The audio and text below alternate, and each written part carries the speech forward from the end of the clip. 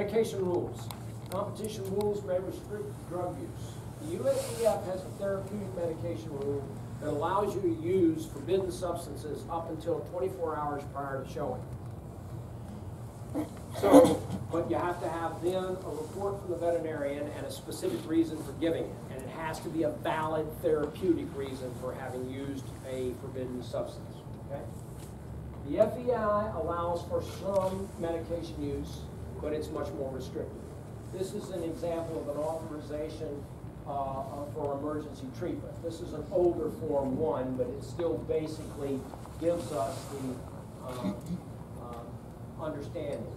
If you had a horse, for example, on Sunday night that has a fat eye, and it's supposed to jog on Wednesday, the veterinarian gives it a dose of Banamine, or maybe a dose of dexamethasone to reduce the swelling and inflammation.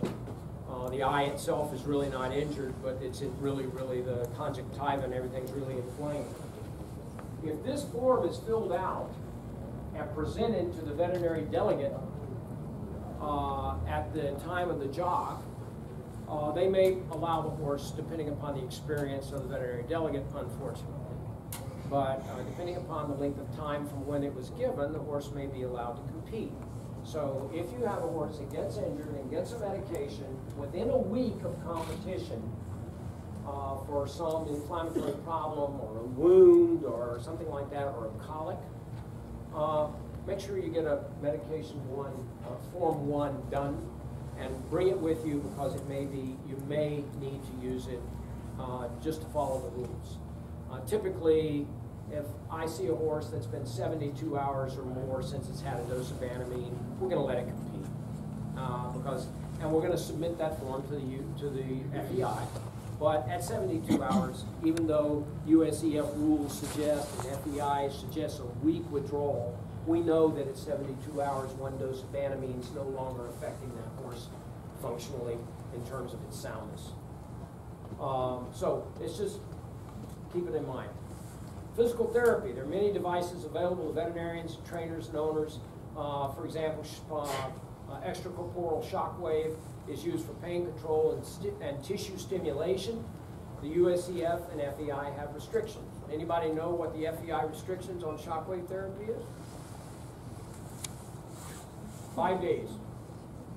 So if you're at the horse show and you're on the grounds, we better not hear rat-a-tat-tat within 5 days of you going to the ring, or you're in violation of FEI rules. USEF is a bit more lenient. They require a 3-day moratorium on shockwave therapy of the distal limb, the lower limb.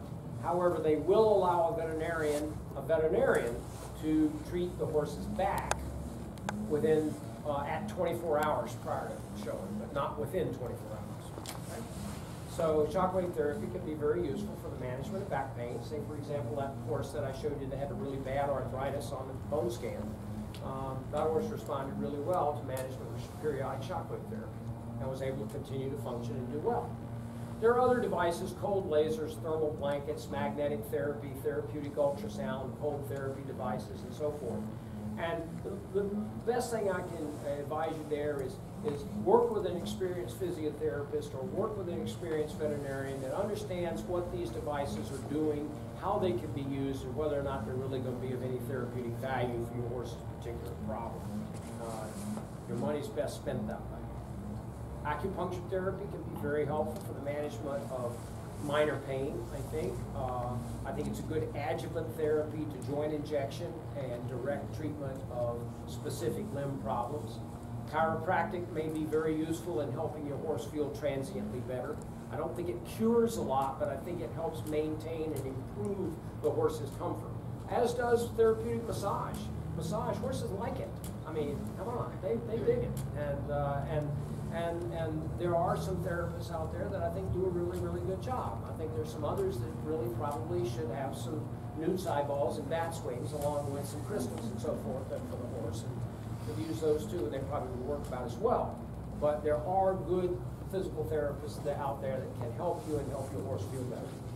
Many vets are experienced in alternative therapies. So it's good if you can find somebody that is, and that can give you a diagnosis. What are you treating? You know, you're just massaging their back or acupuncturing them, but you don't really know what's wrong with them, you're not going to really get anywhere. So it's good to know, if you can, what you're managing.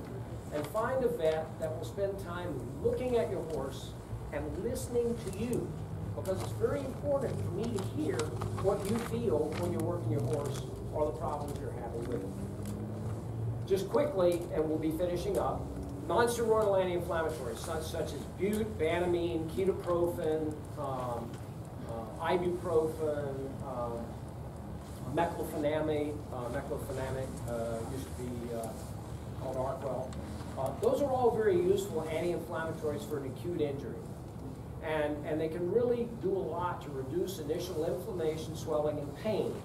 And then coupled with physical therapy and reduced activity, many injuries often recover very, very quickly, and the horse is able to return to full function in a very short period of time. So bute's not a bad thing if used appropriately and used in conjunction with good physical therapy, ice, support, etc. For a known injury. It's when the injury is ignored and bute is used just to keep the horse going despite an injury. That's not such a good thing. Short-term systemic corticosteroids or non-steroidals for acute inflammation, as I said. Another drug that's useful for acute soreness, for particularly muscle pain, is methocarbamol, Robaxin, as it's called. It probably has a central effect, and it probably just kind of mellows the horse and quiets the horse and relaxes a little bit, but it does seem to have a beneficial effect in dealing with muscle spasm and back pain and croup pain. You've heard a lot about the product called Tildren, I'm sure. Tildren is a bisphosphonate, which is like Fosamax for people, Bivona for people. It has an action on cells in the body that there's bone cells that are called osteoblasts that make bone, and there are bone cells that are called osteoclasts that eat bone, literally. And osteoclasts respond when there's inflammation and trauma. And sometimes the action of those get a little out of hand, and when there's bone trauma. And Tildren inhibits the function of osteoclasts. And so it may reduce pain related to osteoclasia or bone lysis, bone breakdown.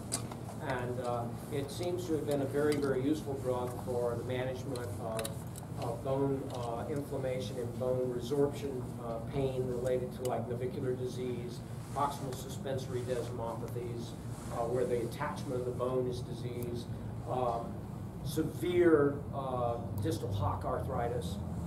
It's very useful. There's another product, newer product called Osphos, same classification of medications. It's clodronate as opposed to toludronate, and clodronate is also very useful for the same things. It's a bit less expensive, and it's a little simpler to administer.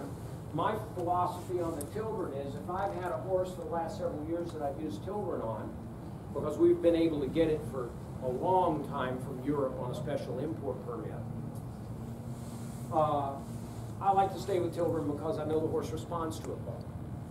But Osphos might work just as well. And so a lot of the horses now, we're using Osphos more on some of the newer cases for bone edema and bone pain. And then again, drug rules. There probably is a need to not use this too close to competition. The FEI has not really laid out a specific timeline. We've asked for withdrawal recommendations. We really haven't gotten anything concrete, but my advice is 1 to 2 weeks at least.